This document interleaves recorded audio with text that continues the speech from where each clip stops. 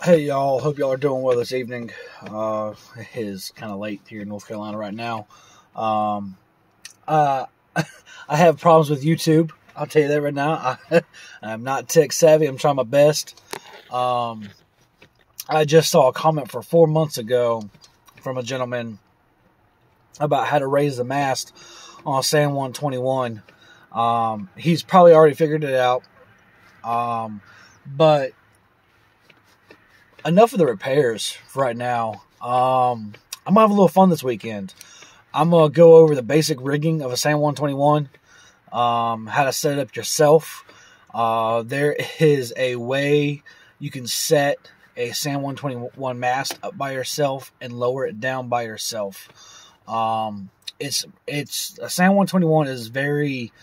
You can do everything on a San Juan 21 by yourself. That's the enjoyment of a San Juan 21.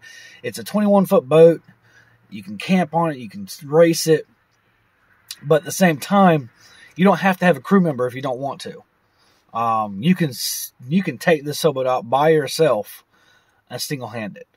So what I'm going to do is I'm going to, this weekend, if weather permits, the green San Juan 21 that I bought, not all the rigging's there, but I got enough rigging to where I can step the mast by myself and show y'all how to do it by yourself.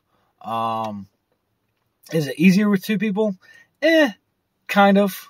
But there's a technique that my dad has taught me that if you're by yourself and you ain't got nobody, it's pretty cool how you do it. I'm going to have to get line for the boat to show you how to do this. But this weekend, I will go over the basic rigging of a San Juan 21. Something a little different than restoration and repairs. That gets old. But, yeah, so stay tuned. We're having a little bit of fun with the San Juan 21, rigging it up, getting everything set up. And, yeah. So y'all take it easy.